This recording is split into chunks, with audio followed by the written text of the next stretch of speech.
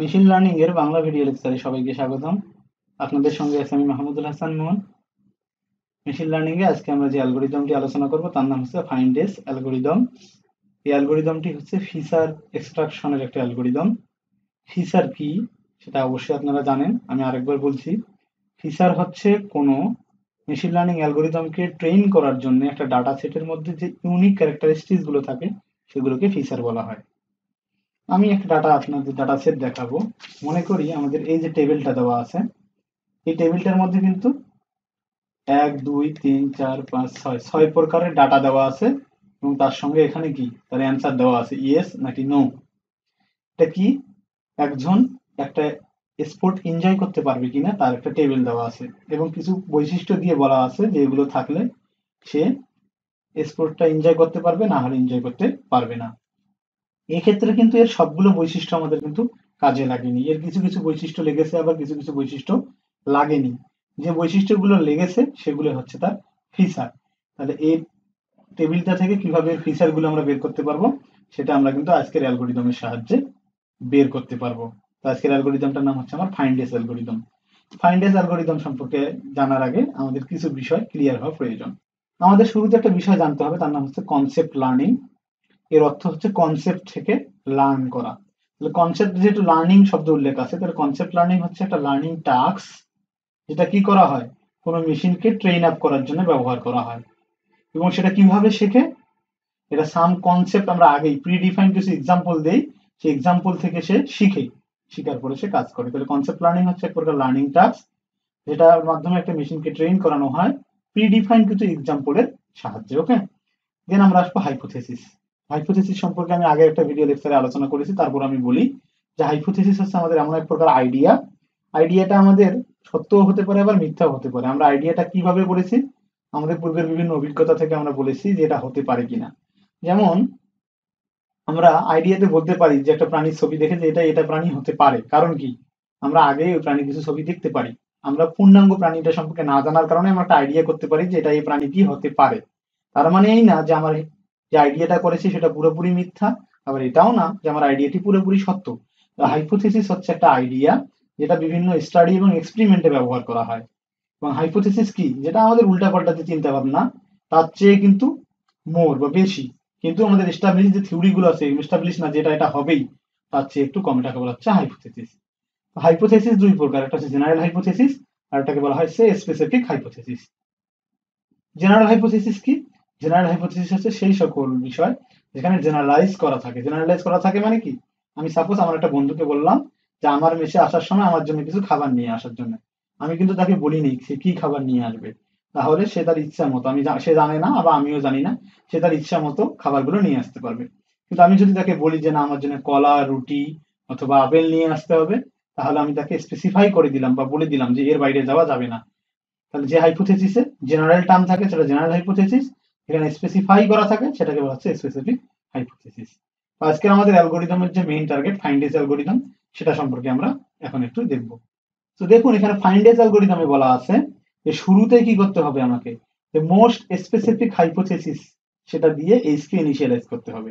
তাহলে আমাদের most specific hypothesis কোনটা, এটাকে বলা হচ্ছে মোস্ট স্পেসিফিক হাইপোথেসিস। তো এটা দ্বারাই আমরা প্রথমে কি করব, এই আমাদের এইচটাকে ইনিশিয়ালাইজ করব। দেন আমরা কি করব, আমাদের যে টেবিল আছে এই টেবিলের প্রতিটা ভ্যালুর সঙ্গে এই হাইপোথেসিসের ভ্যালুগুলো আমরা মিল করে দেখব। যদি আমাদের অ্যাট্রিবিউট ভ্যালু এবং হাইপোথেসিস ভ্যালু একই থাকে তাহলে আমরা কিছু করব না, আর যদি একই না থাকে তাহলে আমরা কি করব, সেই জায়গায় একটা কোশ্চেন মার্ক দিয়ে দেবো। আমি কি বলছি আবার খেয়াল করুন, যদি আমার অ্যাট্রিবিউট ভ্যালু এবং হাইপোথেসিস ভ্যালু একই থাকে তাহলে আমাদের যেরকম আছে সেরকমই থাকবে। যদি না হয়, যদি ভিন্ন থাকে তাহলে সেটা আমরা কোশ্চেন মার্ক দ্বারা রিপ্লেস করবো এবং সর্বশেষে আমরা যেটা পাবো সেটাই হচ্ছে আমার ফাইনাল হাইপোথেসিস। তো চলুন আমরা এখন এই ফাইন্ড এস অ্যালগরিদম ব্যবহার করে আমি যে সফটটি দেখিয়েছিলাম সেই সফট থেকে আমরা কিভাবে ফিচার এক্সট্রাক্ট করতে পারি সেটা আপনাদের দেখাবো। এই যে আমার সফটটি বা এই আমার টেবিলটি। তো ফাইন্ড এস অ্যালগরিদমের একটা বিষয় আমি বলতে ভুলে গেছিলাম, ফাইন্ড এস অ্যালগরিদমটি শুধুমাত্র পজিটিভ ভ্যালুর ক্ষেত্রে কাজ করে। ফাইন্ড এস অ্যালগরিদম পজিটিভ মানে কি, এখানে ইয়েস ইয়েস নো ইয়েস, তাহলে এখানে পজিটিভ কোনটা, 1 2 3টা, এই তিনটা পজিটিভ। তাহলে এই তিনটা হাইপোথেসিস বা এই তিনটা যে অ্যাট্রিবিউট দেওয়া আছে এগুলো কিন্তু ফাইন্ড এস অ্যালগরিদমে কাজে লাগবে। নোটা কিন্তু ফাইন্ড এস অ্যালগরিদমে কাজে লাগবে না। ওকে, তাহলে ফাইন্ড এস অ্যালগরিদম শুধুমাত্র পজিটিভ গুলো নিয়ে কাজ করে। শুরুতে আমি কি বলেছিলাম অ্যালগরিদমের মোস্ট স্পেসিফিক হাইপোথিসিস দ্বারা কি করতে হবে, আমাকে ইনিশিয়ালাইজ করতে হবে এইচটাকে। এই যে আমি এইচটাকে কি করেছি, মোস্ট স্পেসিফিক হাইপোথিসিস দ্বারা ইনিশিয়ালাইজ করে দিয়েছি। কিন্তু আমার যে এই টেবিলের যে ভ্যালুগুলো আছে, এই ভ্যালুগুলোর সঙ্গে কিন্তু এগুলো কম্পেয়ারেবল না। কেন? এটা হচ্ছে ওরি, আর আমার ভ্যালুগুলো কি, আমার ভ্যালুগুলো হচ্ছে স্ট্রিং। তো এগুলো কম্পেয়ার করা যাবে না বিধায় আমাদের কি করতে হবে, যে মোর স্পেসিফিক হাইপোথিসিসটা কি করতে হবে, ফার্স্ট পজিটিভ ইনস্ট্যান্ট যেটা আছে, পজিটিভ ইনস্ট্যান্ট কোনটা, ইয়েস না, হ্যাঁ এই ফার্স্ট পজিটিভ ইনস্ট্যান্টটা দিয়ে আমার এটাকে রিপ্লেস করতে হবে। তাহলে এই সেন্স হয় কি হবে, এই যে ফার্স্ট পজিটিভ ইনস্ট্যান্টের ইনপুট গুলো Sunny, worm, normal, strong, worm এবং সেম, এটা দ্বারা কিন্তু আমরা এই যে রিপ্লেস করে দিয়েছি। তাহলে এটাই হচ্ছে আমার এখন হাইপোথিসিস, স্পেসিফিক হাইপোথিসিস।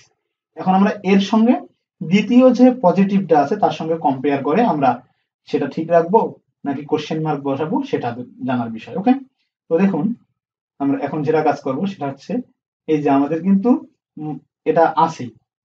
এখন আমরা কি করব দেখুন, তো 2 নম্বর ইয়েস কোনটা, এটা যে দ্বিতীয়টা ইয়েস। তাহলে আমাকে কি করতে হবে, এর প্রতিটা ভ্যালু টেবিলের ভ্যালুর সাথে কম্পেয়ার করতে হবে। একই হলে সেটা চেঞ্জ হবে না, ভিন্ন হলে কি হবে, কোশ্চেন মার্কস বসবে।